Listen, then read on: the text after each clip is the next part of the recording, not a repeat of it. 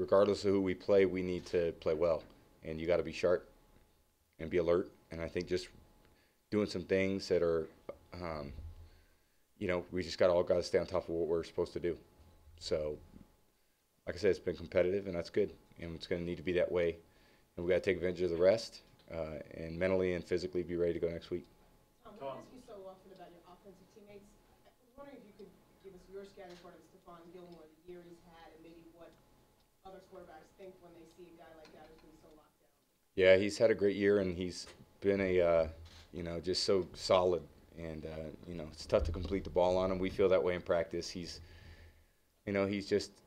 And I played with a lot of good corners. I mean, he's right up there with the best of them. And it's just, he knocks the ball away, intercepts the ball, makes the quarterback pay. He's physical, good in the run game, good in zone, good in short, intermediate, deep. I mean, he's all around just been a great player for us. Tom, you've said you love playing football still at 41, but is this your favorite part of the season? Get juiced up for it a little bit more? Playoffs? I think it's just naturally a level of intensity that, you can't really emulate at any other point in the season, and really for us, any other point in our life. It's, we all work hard to get to this point, and to have an opportunity like we have, I don't think you take them for granted. And I think you just there's been so many plays that I've seen in my career that, had we not made that one play, which could be just an extra effort, could be an arm tackle, could be, just one extra push of the pile that ends up being the difference in an entire game and really an entire season. And that's what it's all about. And, it's great when it comes out for us. And I think you just try to express that.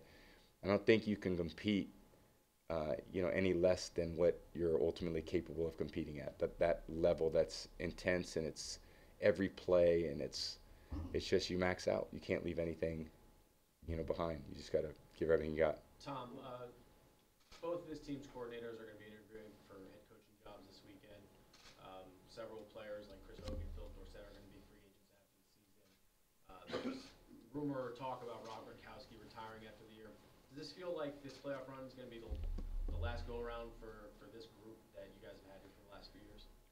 I think that, every year things change in the NFL, and really this 18 team won't be the same as 19, and the 17 team wasn't the same as this team, and the 16 team wasn't the same as 17. It's just, I think one thing that's certain in the NFL is change, and coaches, players. I don't think it's a big secret that people are just moving on, and different people leave for different reasons.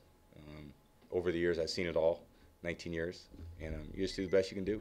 You just, when you sign up to be a part of the team, you give everything you can to help the team win. And I think that's what I've enjoyed most about this organization.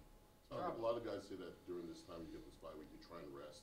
Is it hard to rest because everything is, the intensity is kind of ramped up, and you're trying to make sure that you're covering all your bases to make yourself better? Yeah, I think you're trying to. I think you're trying to just stay sharp, and I think part of staying sharp is getting your body, physically to its peak as it possibly can this time of year.